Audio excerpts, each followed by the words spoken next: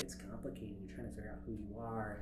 You're trying to separate from your family and, get an identity and try and navigate all these new challenges, relationships, questions, getting your first job, figuring out if you're gonna, go to college, go in the military. So many people have so many different thoughts and expectations for you.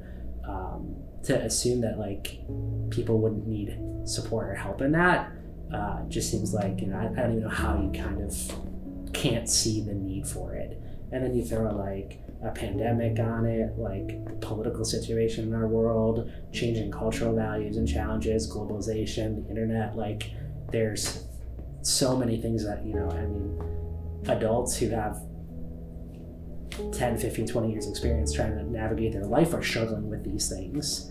How would we assume that, people who have only a little bit of experience, less experience at least, right, would be able to do these things without help? Stigma, a lot of time that's involved with mental health, people don't want to name it. They don't want to say, hey, I struggle with anxiety, because then there's the judgment that comes along with it. So I think we're getting a little better at some of that, but I think we've got a long ways to go in making sure that people get the mental health services they need. Because obviously if someone had a cold or flu, they would go to the doctor and get help. But I don't think that's true a lot of times when people are dealing with their mental health. They just people say, just suck it up. The influence of social media, I think, plays a big part in it. I think that there's a lot more comparison and even just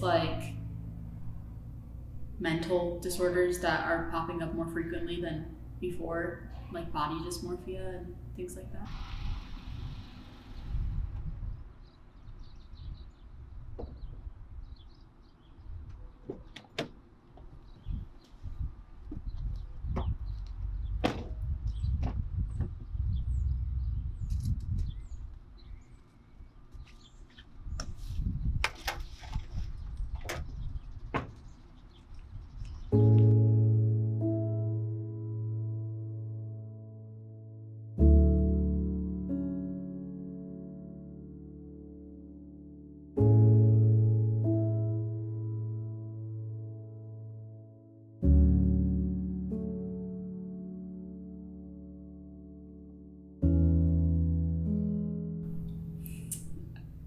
I'm on social media for the escapism, personally, because you sit there and you scroll for hours, you just forget about your problems, and it's just it's a comforting feeling to just forget for a little bit. More kids our age or even younger, they go through certain stuff and they feel like they can't talk about it, and I feel like everybody should have the equal opportunity to talk about what's going on.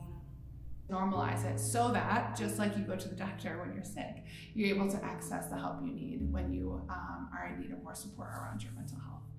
So I think the more that we're able to have conversations with that, and I think adults, I feel strongly that adults set the ceiling for how we allow our young people to have conversations about it. If we're able to educate and raise awareness around our adults, we're then able to have conversations with our young people. The standards that people set, you know, like you scroll on social media, you'll see people post themselves, and more youth, they'll feel like they don't hold themselves to them standards, and that bring people down.